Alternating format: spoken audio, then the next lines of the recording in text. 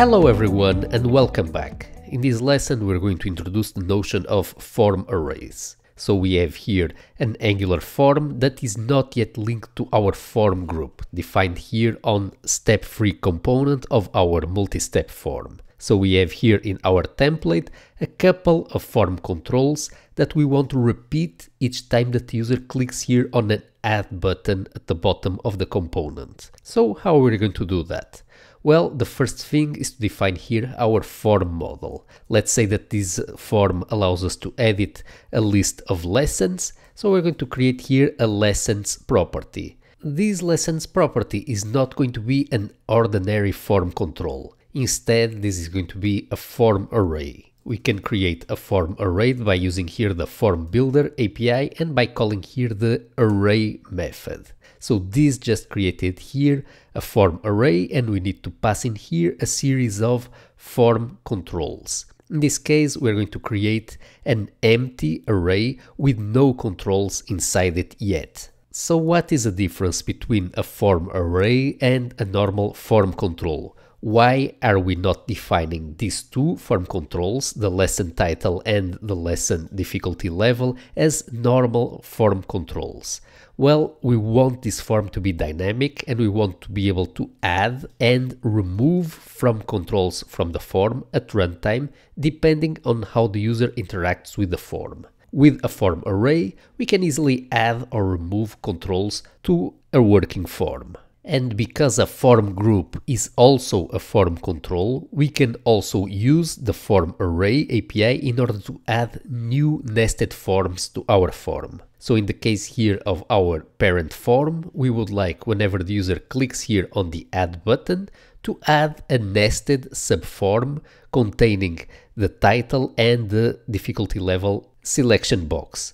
If the user clicks on add again, we would like to add a second line to our lessons list with another input and another select box that would allow the user to edit the second lesson of the list and so forth. So the user is going to be able to edit each of the lessons on the lesson list independently using an input and a select box per lesson. In order to link our form array that we have defined here, the lessons form array, to our template, we are going to be using a new directive, which is the form array name directive. And we're going to specify here the lessons form array. So now all of this container div is going to be linked here to our lessons form array. Now let's see how can we add controls to the form array, which, let's remember, is initially empty, so no controls exist, meaning that the lessons list is going to be empty to start with. Only when the user clicks here on the add lesson button will some controls be added to the list. Let's then add here an event click handler and let's trigger here a new component method called add lesson. Let's go ahead and let's start implementing add lesson. Whenever the lesson is added to the lessons list, we want to show to the user one pair of commands containing here an input and a material select box for that particular lesson. And we can do so by adding a new form group here to our lessons array. In order to add something to the lessons array, we first need to somehow access it. Let's create here a convenient getter in order to access the lessons array. So we can do so by accessing here our form. So this is the parent form of our step 3 component. From here, we are going to access the controls array. And we only have one control on this form. As we can see, it's the lessons form array. From here, we are going to return this as the output of our getter. And we are going to define this as the form array type. So here on the add lesson, the first thing that we need to do is to access here the lessons getter. From here, we can see the API of our form array. As we can see, this works very much like a plain array. We can push new controls to the form array. We can clear the form array. We can access each individual control. We can insert a control at a given position, we can grab the length of the form array, etc. Let's see how can we use this API to implement here add lesson. So whenever we add a lesson, we want to create a new form group containing two controls. Let's then define here our lesson form group. We are going to be using here the form builder API to define here a new form group. Let's add it a couple of controls. The first control that we're going to be adding is the title of our form, and we are going to assign this the initial value of an empty string, and let's say that this form field is required. So let's apply here the required validator. And in a very similar way, we're going to define here the level form field. Let's define here the initial value, which is going to be the beginner level, and let's also make this a mandatory field. So now with this we have here defined a form group that is going to allow us to edit one single lesson. Let's now add this group, which is also a form control, here to our form array. We can do so using our getter, and we can call here the push API. We are going to pass in here the lesson form, and with this we have added as the first position of our form array a control which happens to also be a form with two fields. And with this we have finished here the implementation of add lesson, so whenever the user clicks here on the add button, our form model is going to be updated with a new nested lesson form. Now all we have to do is to link those nested lesson forms here to our template somehow. In order to do that, the first thing that we're going to do is to define here a new container element, and we're going to be doing that using the ng-container directive in order to avoid creating here a new container div. We are going to take here this form array name directive that is linking this section of the page to our form array, and we're going to apply it to the ng-container instead.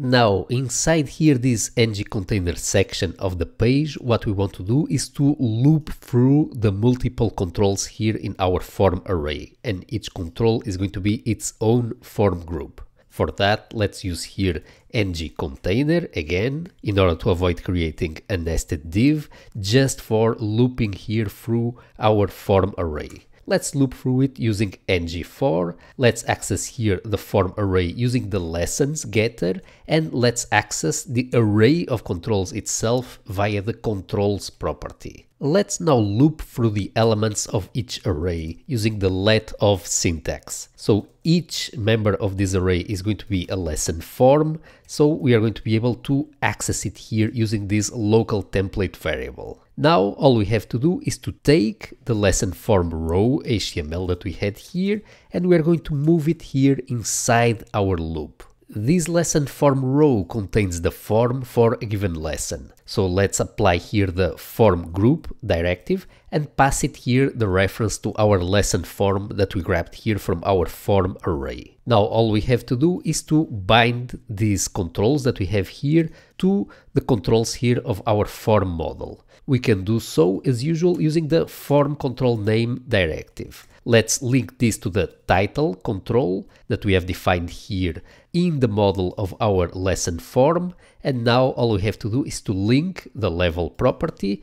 We can do so by applying here the form control name directive here to our material select box. And with this we have finished the implementation of our add lesson functionality. Now let's also implement the delete button. Whenever we click on this delete button, what we want to do is we want to remove one of the lesson forms from the lessons form array. So for that we need to know which position in the array we want to remove. We can do that by grabbing here the iteration index of the ng-for directive, by using the let syntax, declaring here a local template variable e and assigning it to the index variable. So this is going to be 0, 1, 2, etc. for each of the lesson form rows. We can now add a click handler here to our delete button. Let's make this button call here a delete lesson function, and let's pass it the index that we want to delete. We're going to now implement this here in our component class. So the index that we receive here is going to be the lesson index, and this is going to be of type number. Now, in order to remove something here from the array, we can simply access here the form array using the getter, and we can call here the remove at API and pass it the lesson index. And with this we have implemented the delete functionality, so let's now try things out. Let's now switch here to a larger window where we have the initial state of our lessons form. As we can see, our form array is initially empty, so we don't have here any lesson form yet. However, if we click here on the Add Lesson button, we're going to see that we have added here a form to our form array. So this that we have here, this line, is a form containing two form controls. We're going to type in here the title for the first lesson, and let's go ahead and let's select here a difficulty level. If we remove here this field, we're going to see that this is now marked as red, so the validation is working correctly at the level of this form. So let's go ahead and add a title again and add a second lesson. And as we click here on the button for the second time, we can see that we get here a separate form for lesson 2, etc. We can also add here a third form. Let's give it a title as well, and let's now try out here the delete functionality. So if I delete here lesson 2, I'm going to be left with only lesson 1 and 3 as expected. And if I delete everything, the form will be cleaned again and we will have no form controls in our form array. And with this, we have finished the implementation of our form array example. Now let's try out the whole form. Let's see how can we fill in all the form details, and at the end enable here the create course button only when all the steps of the multi-step form have been filled in correctly.